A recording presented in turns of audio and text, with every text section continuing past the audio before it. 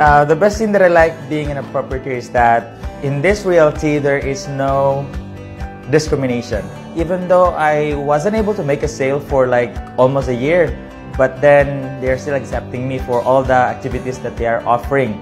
And with all the activities they're offering, it makes me to learn a lot and equipped a lot, and it makes me to become a very good property consultant. And that's what I really like the most, being part of this company.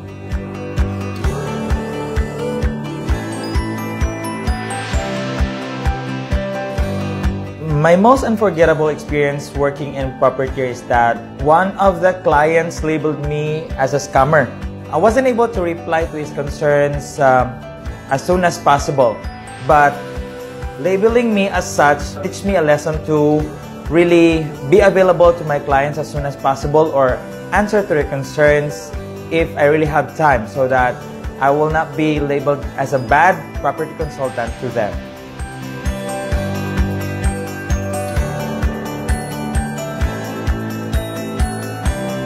We all want growth, and with this, I am encouraged to basically make my property business this year to be more productive than what I have in 2018. I will be also doing my best this year to close more deals, so that I will be able to have that financial stability.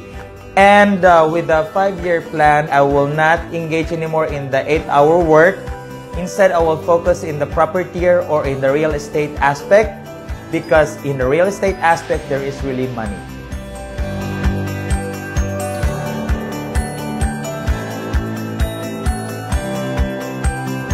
My encouragement to all the aspirants, or to my team, and to all who are being part of the property is that I would like you to keep on doing what you have started.